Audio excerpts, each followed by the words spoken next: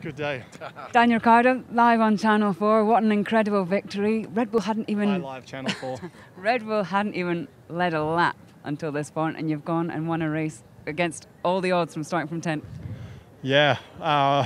And then I think the odds got pushed even further back when we had to make an unscheduled pit stop early, and I think it dropped me back to 17th, my engineer said. So it's crazy race.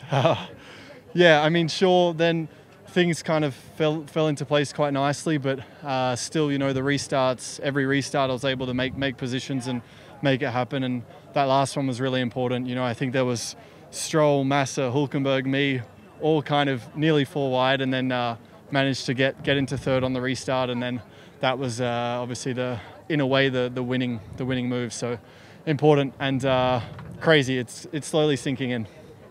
A strong car, a great performance from you, but also in a race like that, you need a little bit of luck because there was so much debris on track. And we heard Simon Rennie telling you to try and position to different parts of track. There was a lot going on for you to take in.